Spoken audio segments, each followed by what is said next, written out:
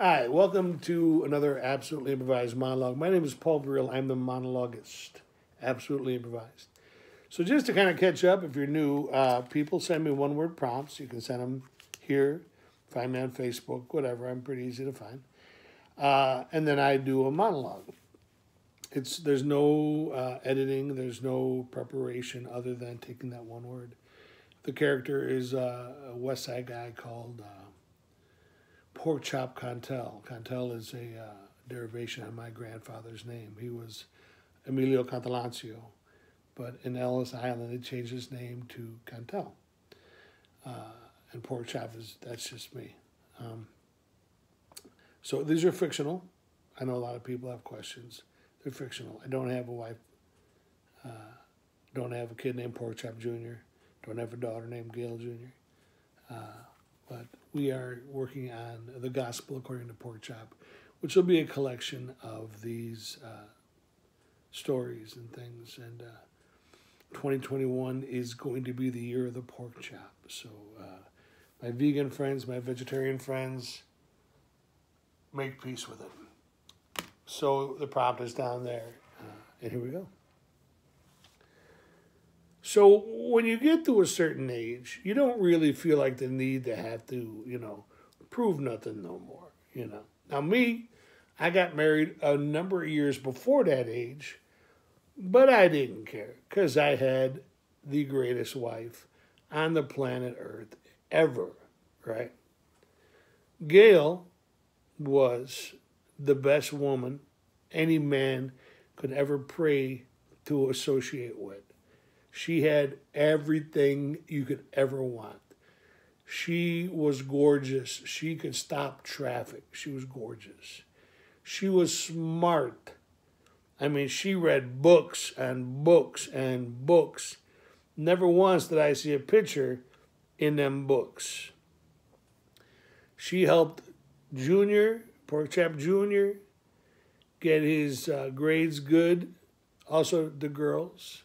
Which is ironical because later he realized he didn't like the girls, but he was still smart. You can't take away the smarts. Sometimes we grow up different than we thought we were going to grow up, right? Like you think you're going to grow up and do this and do this and do this, and then you wake up and you go, oh, I ain't going to do that. But while you were growing up, you got smart. You can't take that away. So he's going to be smart. He got a nice Cuban boyfriend. They live in New York. God bless them. They're happy. They're dancers. They dance. They on the stage and stuff. She helped Gail Jr. with her homework. Gail Jr. is probably going to be a senator someday because she's brilliant like her mom. But here's the thing. At the end of the day, you got this lovely wife. You got these lovely kids. You got Twinkies and old style. So God is in his heaven. But you kind of want something a little bit more. And you know what it is you want a little bit more? You want to put on Judge Judy, sit on the couch next to your wife, and snuggle. Snuggle like a buggle. I know that I'm a tough guy, or at least people think I'm a tough guy. Maybe I am a tough guy. I know when I have to be a tough guy, I can be a tough guy, but I ask it other than kick in case I need to really be a tough guy. But I rarely don't. I rarely do pull out the tough guy hat. Normally, I'm just me. I go to work, and you know me, I work at the factory. Bada bing, bada boom, bada bing, bada boom. I'm the union steward. I'm a good guy. Right? I helped my parents move down to Alabama because they didn't want to be here for the winters no more. Anyway, I digressed. When you snuggle with your wife, there's nothing like that in the world, man. The closest thing is a Pequod's Pizza, but after Pequod's Pizza, nothing is better and snuggling with your wife. Because she knows how to touch you and where to touch you. And I don't mean that in a dirty way. Get your mind out of the toilet. I'm talking about touch your heart, touch your neck, tickle your whiskers. You just snuggle, man. And I tell you what, Judge Judy is on, for background noise. I just want to snuggle with my Gail.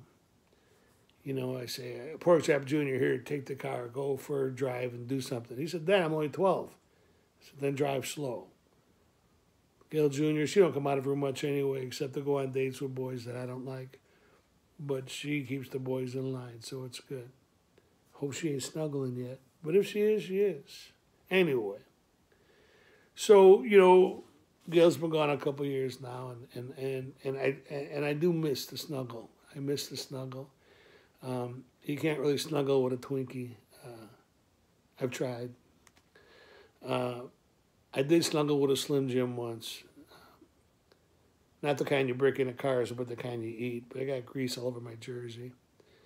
So I'm thinking it might be time. I never thought in a bazillion years I would say this. But I'm thinking about, I even feel guilty talking about it. I just want to be snuggled. I want to be snuggled by somebody who knows how to snuggle me. Or else, have the kids come home for the weekend, put on the Disney Channel. Because when the Disney Channel's on, they think they're 9.